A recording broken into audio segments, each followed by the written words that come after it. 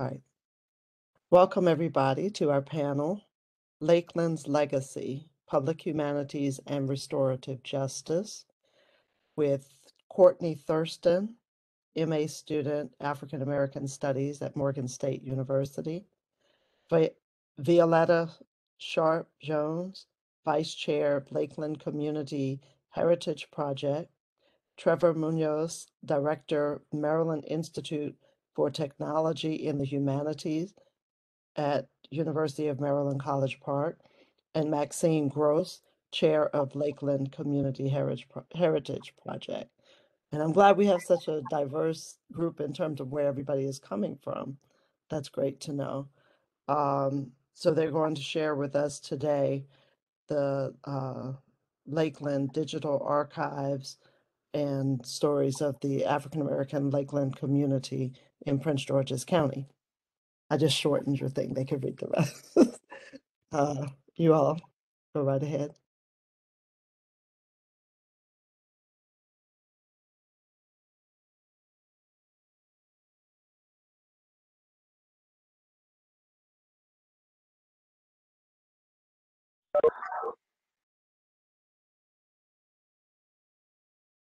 Okay, if you're talking, we're not hearing anything yet.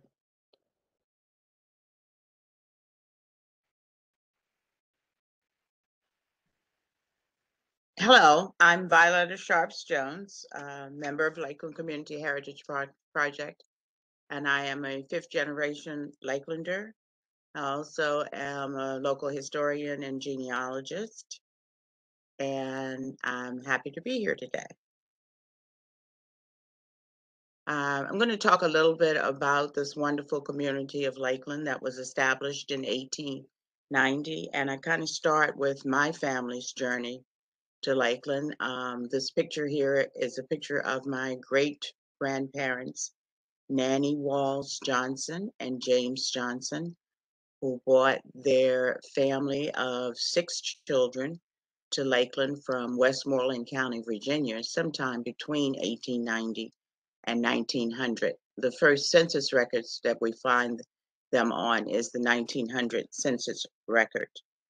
Along with Nanny and her family was also her sister, and by 1910, there were 4 other members of Nanny Walls Johnson's family residing in Lakeland. So obviously their journey that brought them to Lakeland made them stay there, and they wanted to grow their families and make Lakeland their home. Lakeland is a community that thrived on its family connections. I would say that that is the strongest part of the history of Lakeland, and the part that's greatly lost in the additional things that happened to the Lakeland community through urban renewal. The bottom photo is actually a photo of my mom and dad. I'm the baby on the lap and my sister, and we resided in the family home that had been in the family since it was purchased by Nanny and James in 1907. The other picture is a picture to show the strong family connections. You have the matriarch of that family, Harriet Hughes, who also was a midwife. So she serviced a lot of people, brought a lot of lives into the Lakeland community, being a nurse. And those are generations of her family. Even though members of the family would move away, they always were rooted in Lakeland. They came back to visit family through the churches, schools, or just their family connections. Next picture. We're very thankful to Edwin Newman because it was his vision that found the land and bought the land that created Lakeland, and his goal was to develop it as a exclusive resort community for his friends and connections in the Washington, D.C. area. Advertised heavily in the newspapers and other means to get people to come to Lakeland to see the beauty of Lakeland and to build their homes, develop their homes, buy their homes. Everything was centered around the lakes. There were at one point 5 lakes, and they had different purposes, whether it was for leisure, for breeding um, breeding fish, the aquarium fisheries, um, breeding bass, excuse me, for the purposes of the agricultural college. It was a vision of his, and it started on a grand scale. However, there was a turn in the economics between 1893 and 1900 that drastically changed the community. The blacks came and they were supporting the families that came there in the means of taking care of their families, doing service duties in their homes, and also, farming and doing things like that. But when the turn in the economic development of Lakeland came, the black families that were there were able to take advantage of it, and that's when they started purchasing their homes that often had been abandoned by the previous owners. So that's how the story began and how Lakeland began to thrive. Next page. And these are just some prominent family names that were in Lakeland in the beginning, and they to this day have associations with the Lakeland community. There were Brooks family, the Hicks family, Annie Hicks and Benjamin Hicks were some of the earliest homeowners in the central part of Lakeland, beginning as early as 1903, and the community continued to grow. Next page.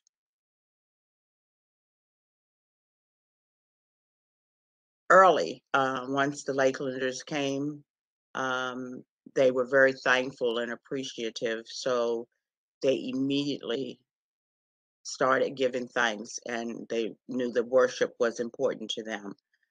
They began worshiping in family homes, and from that, they were able to grow and expand and build their churches. The two prominent churches were First Baptist and Embry AME, and both of those churches remain in the community today. Um, Socially, the churches were what we turned to early. Whether you were a member of the junior choir, the Sunday school, or whatever, we welcomed going to church and participating in those activities. And we participated in activities even if it was something going on at the Baptist church. If you were Methodist person, you also went to that program too. So it was something that we did and we enjoyed together. And those two churches have grown quite a bit, and they will always be part of the Lakeland community. Next page. Early also, along with religion and giving thanks, we recognized that we needed to be educated, that that was truly the key. And for many of those first Lakelanders that came, that was missing in their heritage is not having an education. Our first school was in 1904, and it was a one-room schoolhouse that John C. Johnson went to Edwin Newman and his wife and asked for land to be set aside so that they could build that one-room schoolhouse.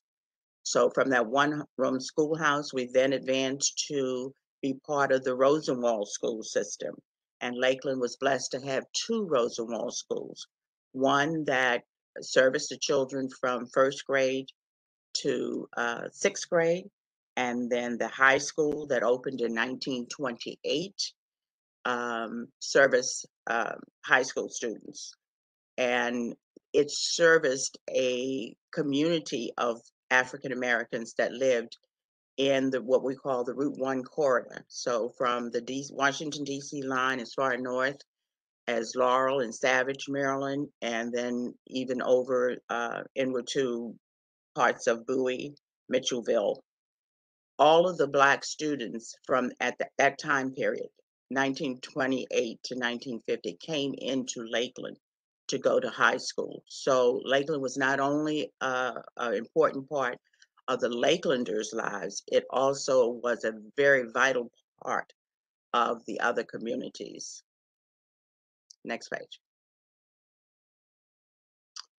Lakelanders sought jobs wherever they could, and part of the attraction to come into Lakeland was the fact that, with all the building and construction of homes and a new community developing, there would be work, whether it was farming, whether it was housekeeping.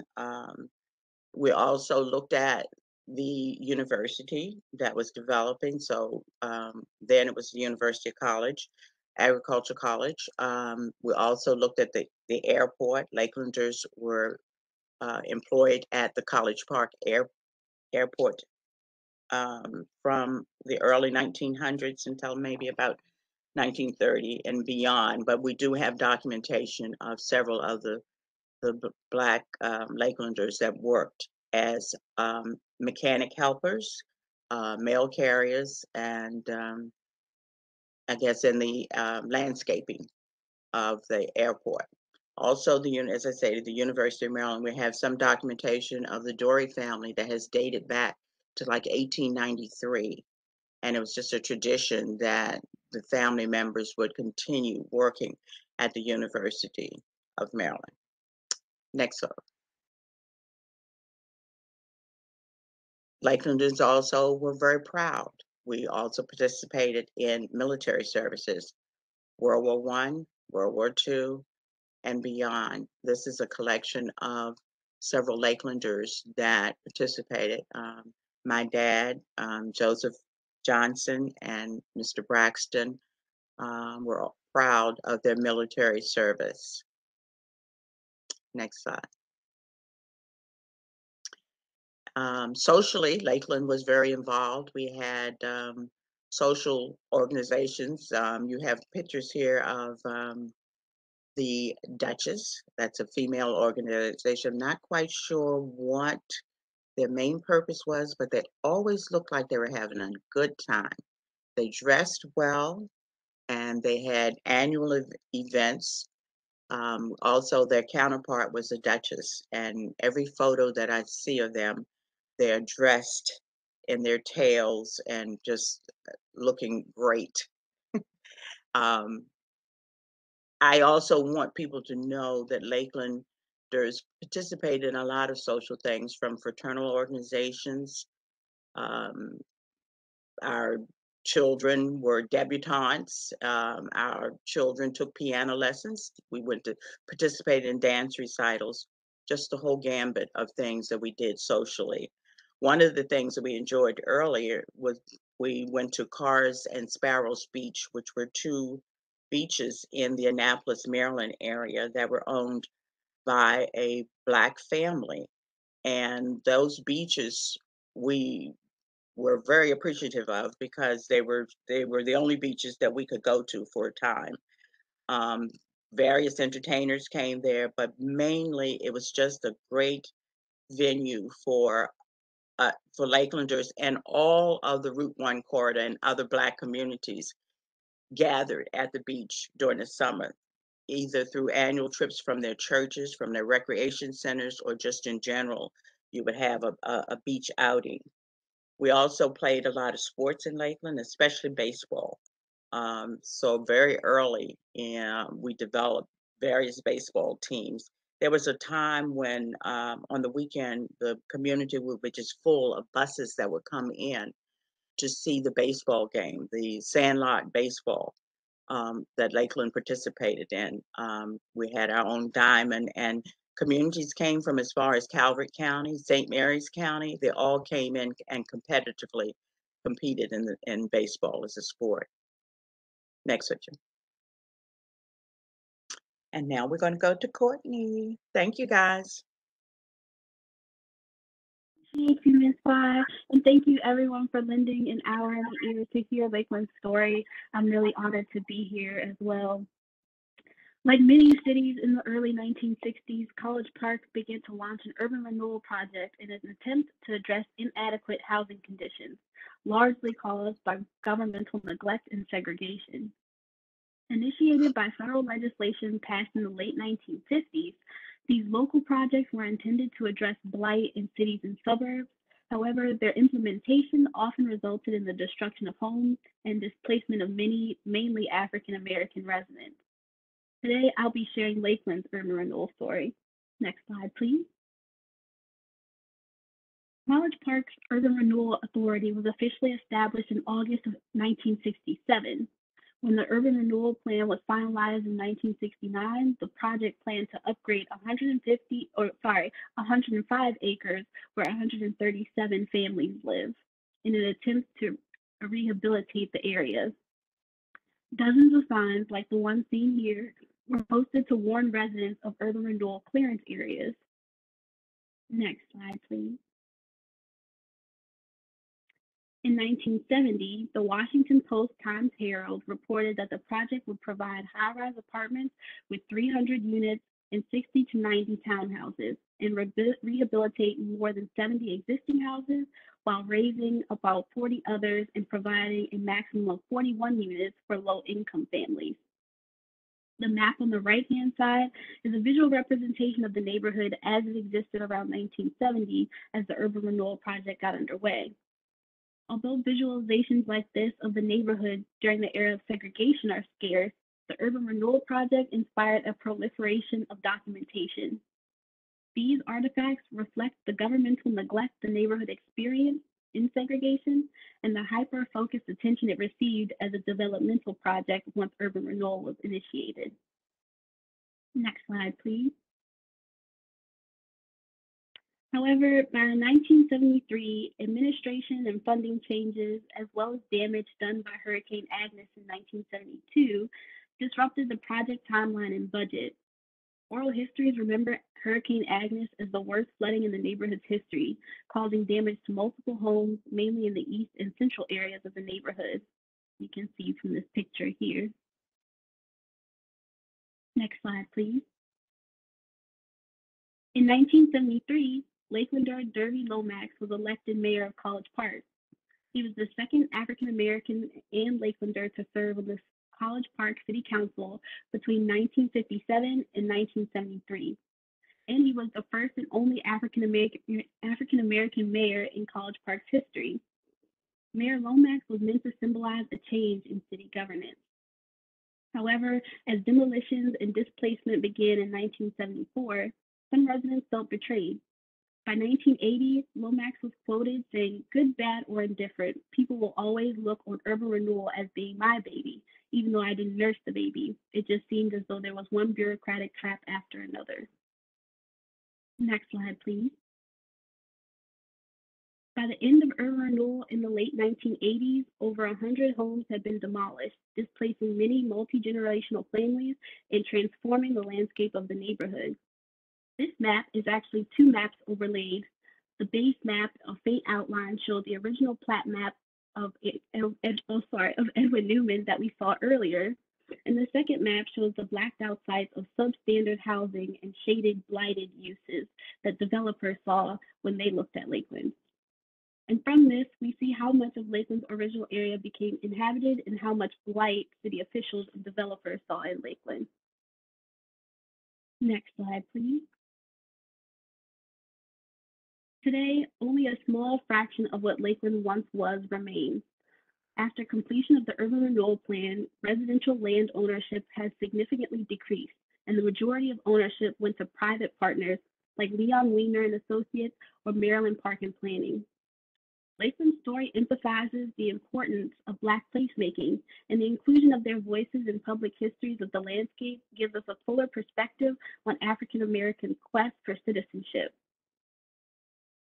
The neighborhood's intersections in public humanities inspire various projects, which I'll let Ms. Maxine Gross take from here to tell us about and how Lakeland's legacy has continued.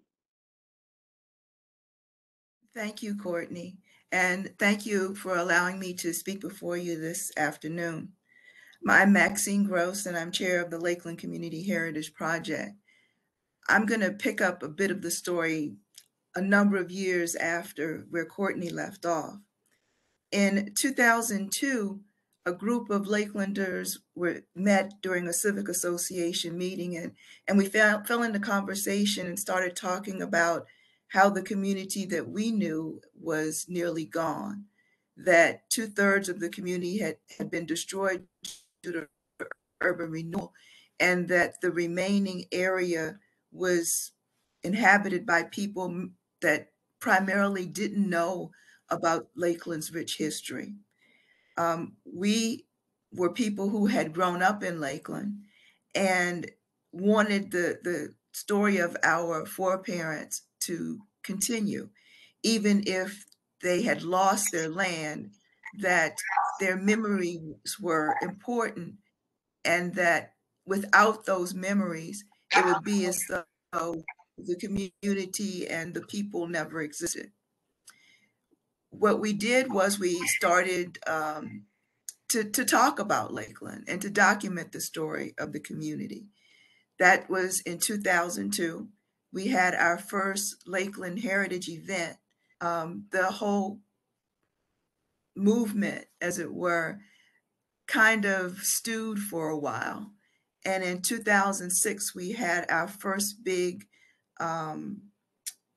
collections event. And that came about because some friends, folks who had come to that initial event in 2002, came to us and said, we know some people who have experience in preservation, and they have this concept called a digital archive. And a gentleman by the name of Edvard Thorset came to us and talked about what he was doing with another community, and loaned us some equipment and started to give us training on how to use it. And we started collecting images and reports and other materials from Lakelanders to hold the Lakeland story. For a number of years, though, that material lived on hard drives in people's closets and storerooms. And in 2009, we put that material together to publish a book called Lakeland African Americans in College Park. It's available today in print at Arcadia Press, through Amazon, or any bookseller. In 2018, we were still doing annual events and preservation activities, collections events, but we started to partner with the Maryland Institute for Technology in the Humanities, who you'll hear from Trevor, the director, in a few minutes, to formalize the archival material that we had started collecting and to make it available publicly. In 2020, I will tell you a little bit more, but the city of College Park apologized for its action in urban renewal and promised restorative justice. Those are some of the key points of what's been going on in Lakeland. And let me give you a little bit more meat on those bare bones. Next slide, please. This is a copy of Lakeland African Americans in College Park. If you're interested in getting a copy, you can use the code there and purchase one on Amazon. Next slide. One thing about that book is that it has proven to be an invaluable tool in helping us to carry on the story of Lakeland. As we do collections events, as we talk to people about Lakeland, we usually have only an hour or a few minutes to kind of tell a whole story, but we can always point to that book as a resource for people to learn more. One of those times that we've talked about the Lakeland story, we came in contact with some young musicians who were inspired to use the Lakeland story to produce a musical composition called Shadows of Lakeland. You can use this code here to look at it on YouTube or other recorded means. It uses material from our digital archive to inspire and to punctuate the story of Lakeland told in utilizing percussion. I really can't describe it to you, but I would really encourage you to go in and take a look at it. It tells the story in ways that words really can't. Next slide. Another way that we've used the material from the digital archive is to help remind the city of College Park about their promise for restorative justice. That promise was made in 2020. The whole concept took a lot of time to actually take root and to actually bear any fruit at all. I will tell you that only a couple of days ago, the city named the members of a restorative justice commission that will be working on the whole concept of restorative justice for Lakeland. Let me take a couple of minutes with you to look at the video. It's something that was produced along with our partners with Myth.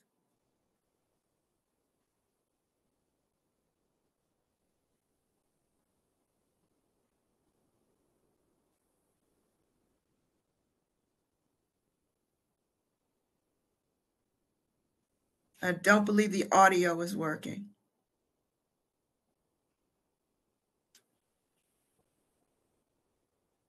When you share your screen, you have to click a little audio button at the top that'll allow you. So when you press share, look up, sorry, another another platform thing to learn. Do you see that little drop down where there's a little speaker? And if you press that, you should be able to hear sound. Optimize for sound, I think it is, yeah.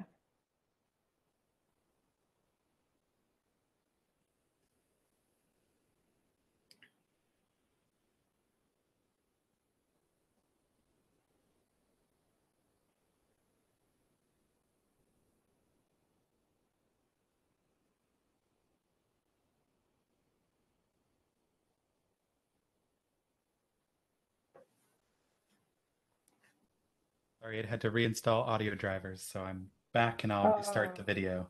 Okay.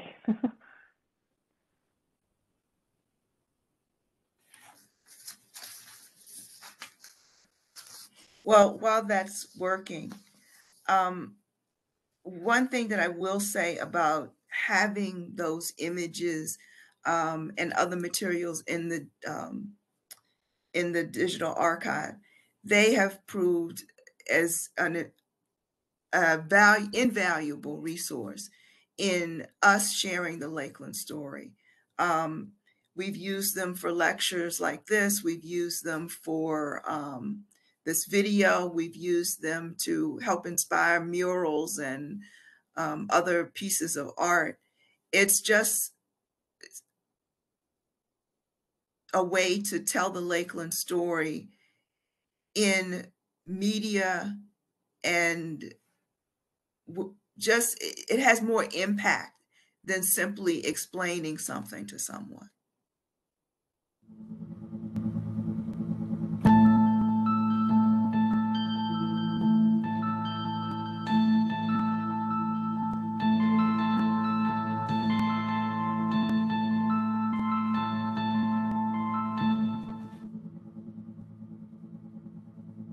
Driving along US 1, you see new high-rise developments along strip shopping centers and fast food shops. Just take a turn onto Lakeland Road near the University of Maryland's North Gate, and you will find Lakeland. Maybe it would be truer to say the remains of Lakeland, the historic African-American community of College Park.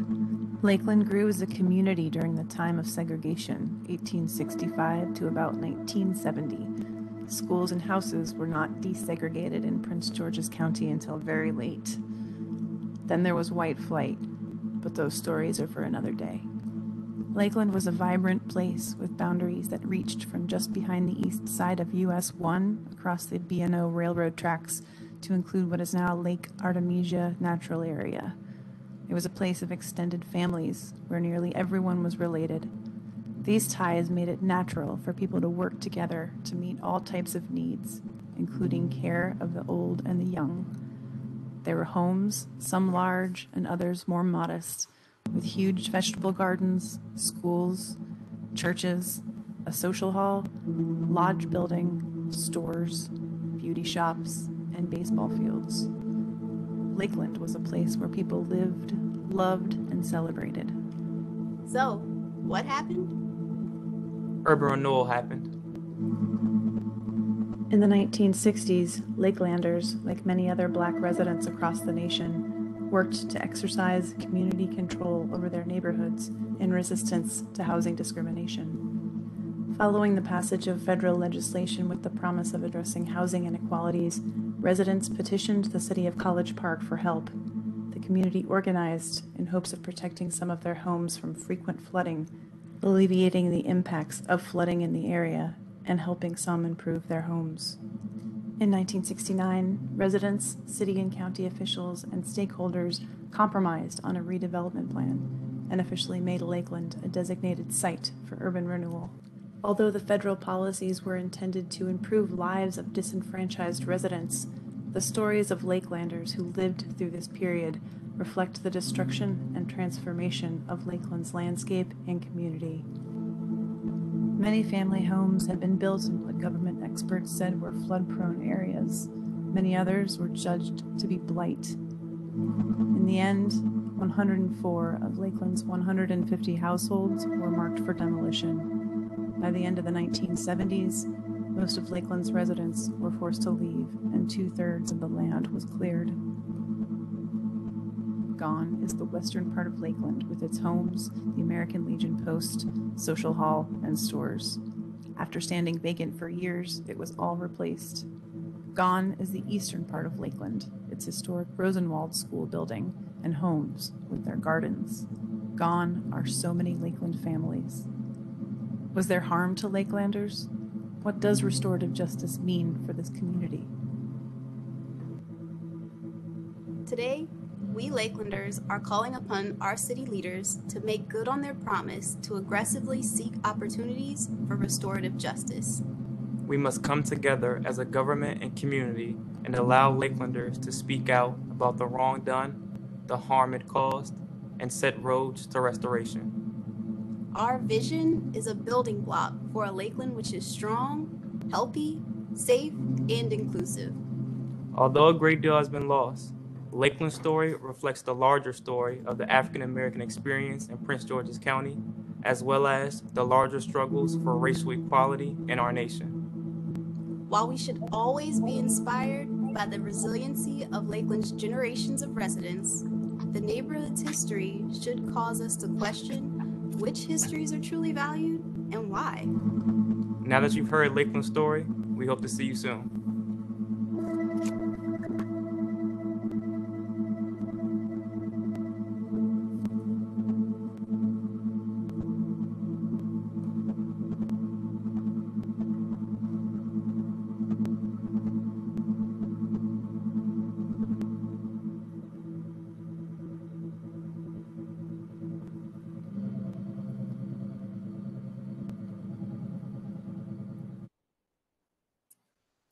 Well, that brings my portion to an end.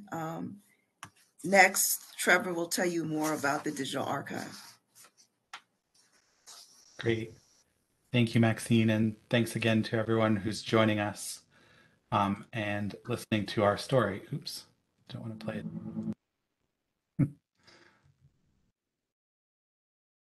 Let's try.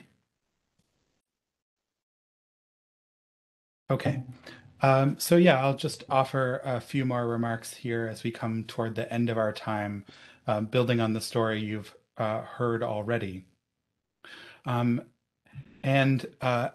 Ms. Maxine mentioned, MITH, which is a research center that I lead at the University of Maryland, College Park, joined this process in late 2017 or like 2017, 2018, to continue helping Lakelanders tell their story in their own voices.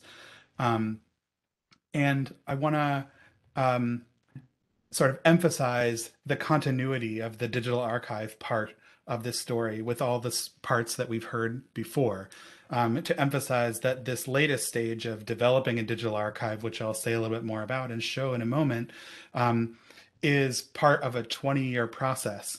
And I think that already makes it a really remarkable activity, both for seeing the types of work that humanities research can do in the world, right? Led by folks like Miss Maxine and Miss Vi and Miss Courtney.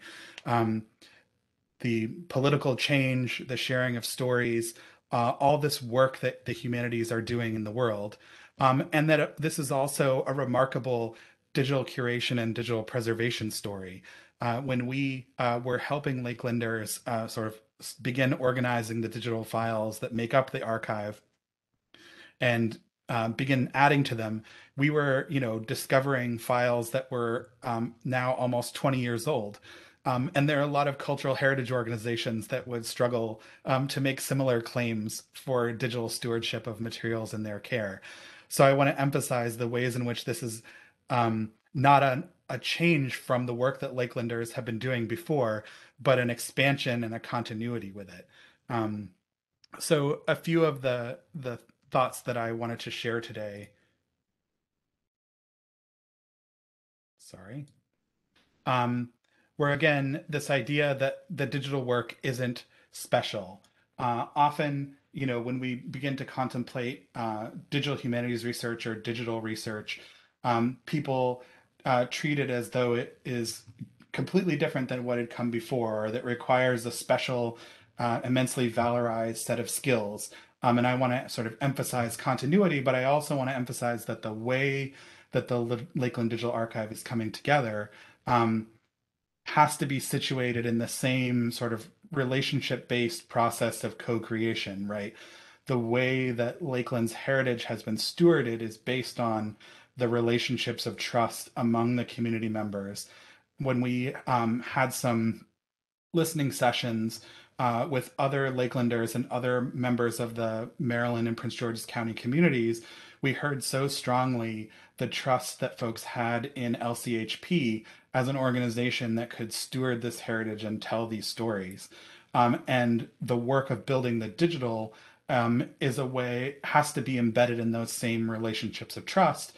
And that requires, as I think lots of people have probably said today when we're contemplating public humanities work, long-term participation and labor, continuing to show up alongside people in the communities who are doing this work, and digital can't be different. And I'll just offer that part of what Myth's role is here, the way that it aligns with our research mission, is to recognize that our existing models of how digital collections are built and maintained don't actually fit well with community projects and public humanities work all the time. If we imagine, sort of two major models, right? A model of procurement, right? I have stuff and I need to go out and acquire a system in which I can put my stuff, and I'll learn how to do whatever that system requires, whether that's sort of installing a particular digital platform or buying the services of a consultancy or whatever. That being one model, or even a model where we're developing new tools or new software, but if we're still doing that work within a kind of capitalist and sort of Silicon Valley model, if you will, where our ideal is to sort of prototype, test, make efficient, and then transform into production a new digital system, neither of those things actually accords well with the values and the needs of doing community and public humanities work. So this is why we have to imagine something different. And part of the kind of background or additional work that Lakeland Digital Archive is doing is thinking about how do our ways of making digital collections need to keep changing and evolving to serve places like Lakeland. And so just in closing, I want to offer sort of three additional ideas that we might add to our repertoire as people thinking about doing digital projects alongside community members and in public. And those are sort of these three ideas. So the idea of being not allies, but accomplices, which is an idea that you hear a lot. I was made familiar with it by the Indigenous Action Movement, right? To think about ways in which existing power dynamics can be overturned, resources can be reallocated, and justice can be served through the actions that we're doing. How can we push our digital archive development to be an action that accomplices take and not just an action of allyship, which is far less powerful? And then I also wanted to offer this idea of tinkering, particularly as an alternative way of thinking through that model of prototyping and production. So scholars of disability like Winance and of design like DeSalvo have talked about tinkering as a way of doing the work of exercising our imaginations together. And that's very much the story of how the Lakeland Digital Archive continues to evolve. Um, and the distinction between something like tinkering and something like prototyping to production isn't in the value or completeness of what's produced. It's about how we think about the cycles of change that are necessary to get there. So I love the story of, well into the process of working on the Lakeland Digital Archive, having a conversation with Miss Maxine, and she was telling me about how she was working to improve the descriptions of some of the items in our collection, which are stored in an Airtable database. By, she had learned Airtable and was comfortable working with it, but many of the other community elders and folks who have the knowledge about what these materials are not equally comfortable with Airtable. So Miss Maxine would take a photograph from the Airtable database and send it to group chat, and text with Lakeland elders to find out about who was in this photograph, to identify people so that they're not anonymous in our collection, and then enter that into the Airtable database. And so when I heard this story, I immediately realized that in the next version of the archive website that we needed to build, we needed to make it extremely easy so that if Maxine were to copy the URL for an individual item from our website and put it in group chat, that it would make it extremely easy then to go back and edit that specific record, and update it quickly there, right? And adapting to the practices that we were inventing together of how to capture this history and heritage and display it as a digital archive. So that's just one example of many that I could list about the way in which working together as accomplices, we are reimagining the process of what it means to produce a digital archive. And that's something that certainly I, as someone who works in technology, could not do by myself. It has to be part of this relationship-based process.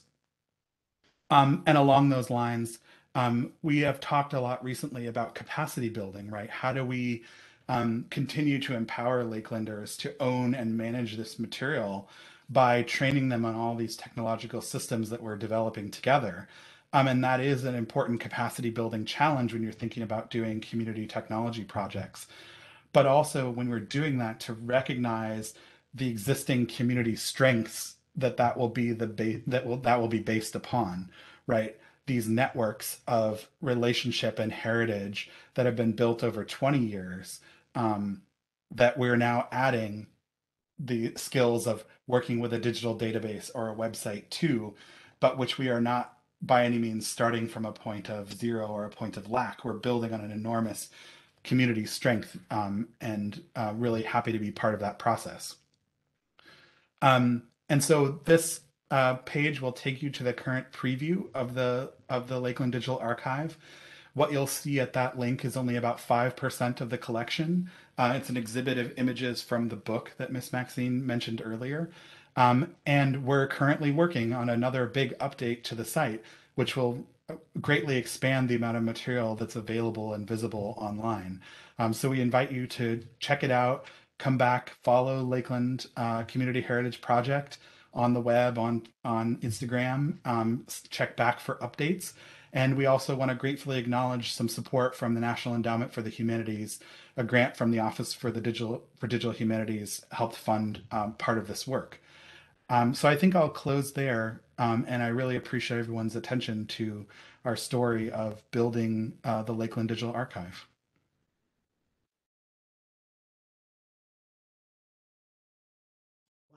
Okay, I'm trying to like nail down the last part of my notes, but I'm going to start with we have a question from Isohe for Ms. Gross.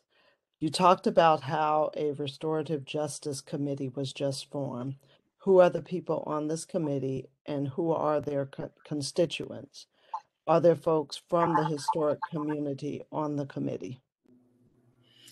All right. I didn't have time to really go into it, but there was initially a restorative justice steering committee that made a recommendation to the city several months ago about how to go forward with the restorative justice process. The next step is the Restorative Justice Commission, and that was named about a week ago. There are a bit less than 20 people who were named. Some of the names I was not familiar with at all. I do know that a few of the Lakelanders here were people that were named. So there are Lakelanders included. But also folks from the University of Maryland. There's the mayor of another, from one of the historic African American municipalities in the county. I guess so. The answer to the question is yes, there are Lakelanders. Okay, so I want to ask another question that's along the same lines. What does restorative justice for African American communities that have been destroyed by urban renewal look like? Your thoughts, your greatest imagination of what that might look like. Am I going to answer? Somebody else? Okay, I'll answer. That's a really great question. And Ms. Vi has arrived just in time to be able to help us answer it. That's part of the question that the Restorative Justice Steering Committee tried to answer. Basically, we said it has several parts. One part is to establish the history of exactly what happened. Another is to listen to Lakelanders, the people who it happened to, their descendants, to Lakelanders, which include not only the people who were alive during the time it happened, but also the descendants of those people, and find out what was the impact, what was the harm that was done. And lastly would be to go about concrete measures of curing that harm to the extent that it's possible to do that. Okay, that's excellent.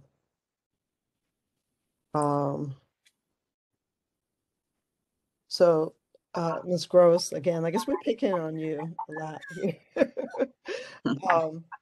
You stated that memory is important. What do you envision as the greatest good that can come from the research and projects that highlight and tell the stories of the communities and their remaining descendants? I'll answer, but I think Courtney, and that's what she's been studying for the last several years. And, you know, hopefully why do you study history ever? The answer that I was always given is you study history so you don't keep repeating the same mistakes. Mm-hmm. I would take that a step further in that if we've learned nothing over the last couple of years, is that if we don't resolve issues in society, we keep reliving them over and over again.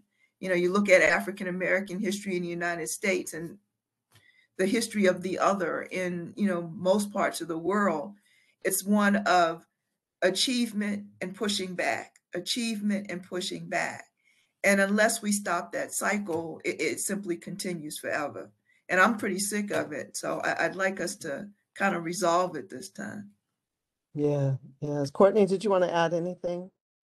No, I mean, Miss Maxine just gave the most perfect answer. I agree with everything she said. I would only add that I hope people realize that Lakeland's story is representative, not only of stories of other African American communities that were impacted by urban renewal, but just the African American quest for citizenship, mainly through land ownership, but also through other means. Just the continuous journey that African Americans have gone through in being recognized as full citizens is something that I hope people take away from Lakeland's story and the story of urban renewal.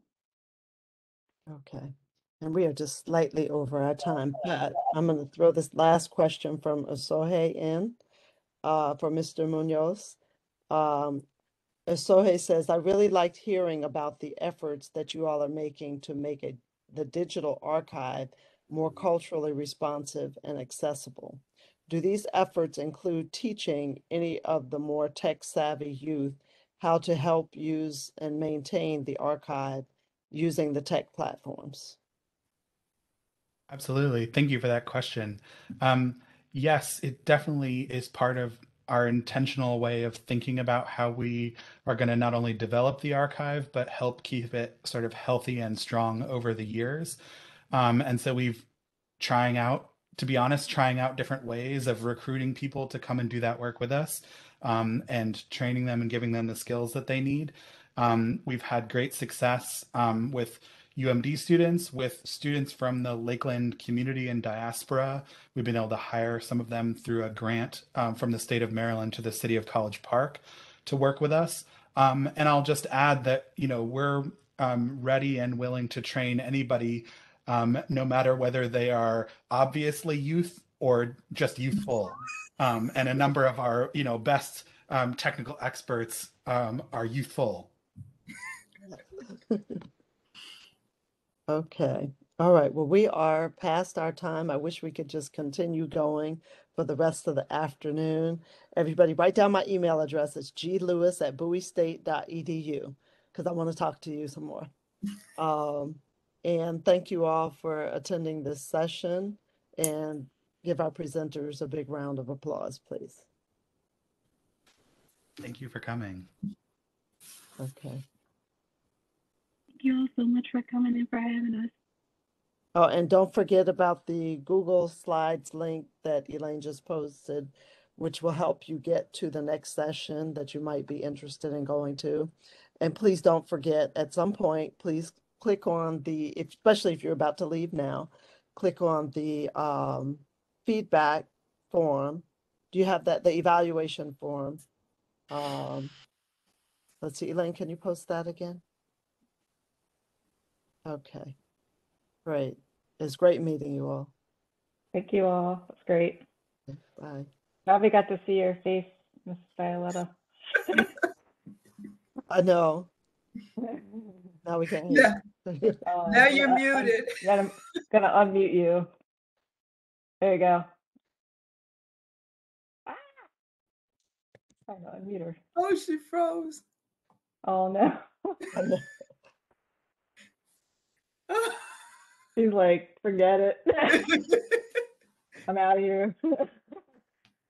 Well, thank you so much for